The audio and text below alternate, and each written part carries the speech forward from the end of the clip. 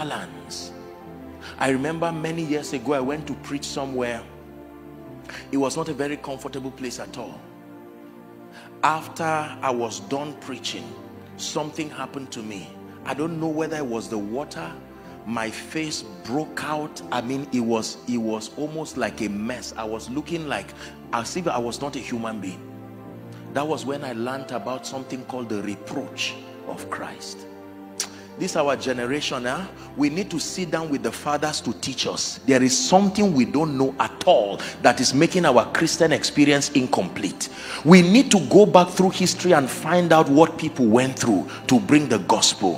Why would someone leave the US and the comfort and everything and come into a land where people are eating themselves up? He's not even sure he will go back. When he was leaving, he told the wife, look, kiss me goodbye for the last time because you may not see me. And some of them were right. They never went back.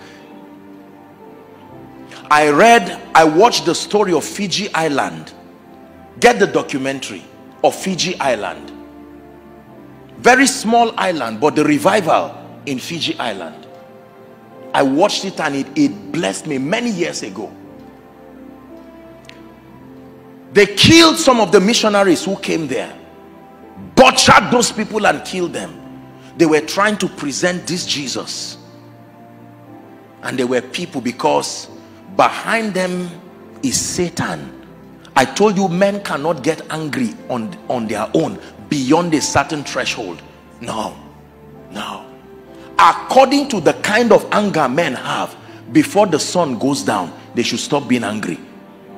That's the one that even God approves, because there is a dimension of that anger that is useful. So God left it. But that when a man sustains certain levels of rage and anger, is being empowered by a spirit.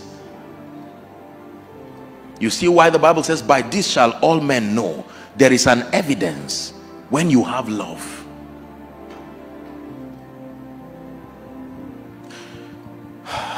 I hope I didn't stand here to just sound arrogant. I'm sorry if for any reason you perceive this, but let me tell you this.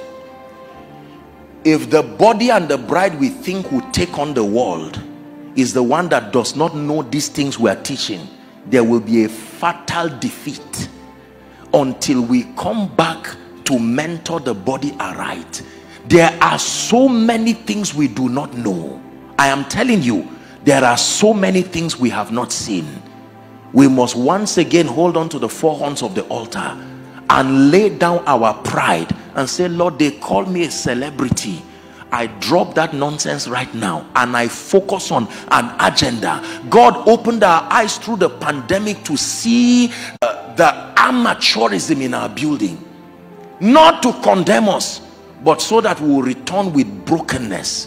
There is no revival that does not start with genuine repentance. Repentance is not just repentance from sin, it's repentance from a wrong architecture, a disalignment.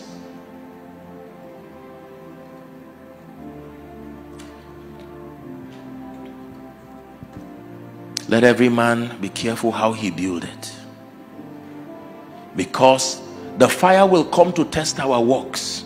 And when that fire blows upon our years of ministry, you will find out that 30 years, what will be left will not be equal to 1 week of impact. We must trust God for grace to redefine the parameters that spell success for us in this kingdom. We must trust God for a redefinition. As a corporate people, it's time to mature, it's time to grow. It is to this end that he gave unto some apostles and some prophets and some evangelists and pastors and teachers. Why? For the maturing of the saints, so that the saints, now being matured, will do the work of the ministry, to the end that all of us as a corporate entity will come into the fullness of the stature of the measure of Christ. The Bible says, not tossed to and fro by every wind of doctrine and the sleight of men wherein they lie to deceive. It's time to wake up. There are many things we need to wake up from. The thing about the school of the Spirit is that God is patient enough. He will repeat the lessons even if it's for 40 years. God is a God of speed, but he does not rush. We need to sustain grace to stay. Every generation stayed till they got it right, except our own. We're in a rush for everything. A rush to be called this, to be called that. No. It is they that wait upon the Lord. And I trust that God put this as a burden in the heart of his servant, Pastor Dele, to be able to once again give the body of Christ a chance to say God is calling us to deeper levels. God is not calling us into a celebrity lifestyle of men of God. Thank God for that. There are dimensions of honor in the body, and they must be accorded as needed. But this marketing of flesh and this carnality that is eating up the body of Christ, eroding our focus and our concentration on the things that truly matter, something is wrong.